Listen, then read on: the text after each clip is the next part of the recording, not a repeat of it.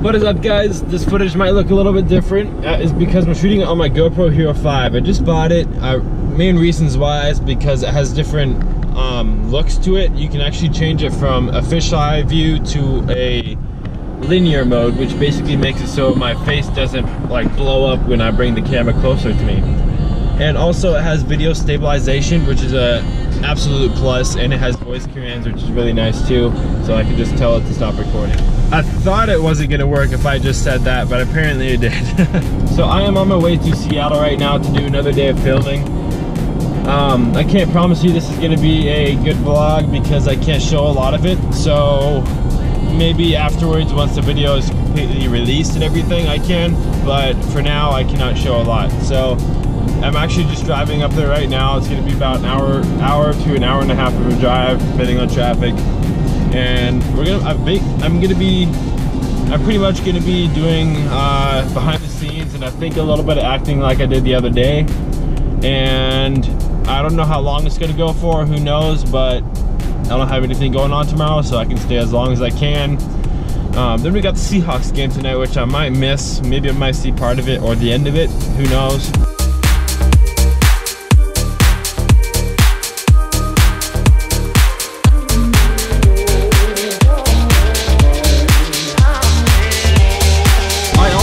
Try vlogging with this because it might inspire others to try vlogging with a GoPro, because I heard it's good audio, and plus it's waterproof, you won't damage your camera, it has video stabilization, you can shoot up to 4K, but that limits things. So if you shoot up to 4K, you can't have video stabilization is what I see. Then you have video commands, GoPro commands, that's what I meant to say. And it's somewhat a good, decent price. $400, I believe, is what it was. Or $400 is what it is, I believe. And that's not too bad for a camera that can shoot up to 4K and it's waterproof and everything. I would give this a try. If you guys want to try vlogging or anything, I would give this a try. I like it so far. It's nice and small. You can stick it in your pocket, everything. It's such a nice camera to have. I mainly want it so if I'm going underwater or hiking or anything like that, I like to have like a selfie stick on me and just kind of get the surroundings of where I'm at. Alright, just arrived at location in this big apartment building complex. Let's do this. What up, guys? It has been a long day. It is now 7:30. I am going home. Well, I gotta stop by a friend's house first to pick up something. This is the GoPro's low light. I don't know exactly how well it's gonna turn out. I don't even know if you're supposed to have a setting turned on to do well at low light. I don't know. But this is what it looks like. It's at actually, let's see, 3200 for ISO.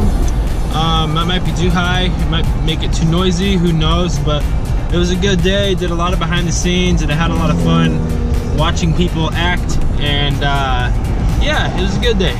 Now, since I got nothing going on tomorrow, my goal is to get everything organized and put away into organized files and everything like that.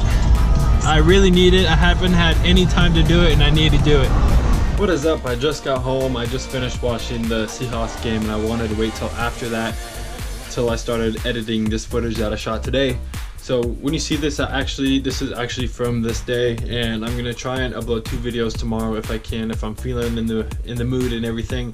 But for now, I really want to get this video edited and then head to bed. I'm just starting a fresh day tomorrow and trying to get all my files and videos and everything I shot over the weekend organized, so I'm not out of hand and get cleaned up a little bit. So I'll see you guys tomorrow. Don't forget to stay strong, dance, and live life.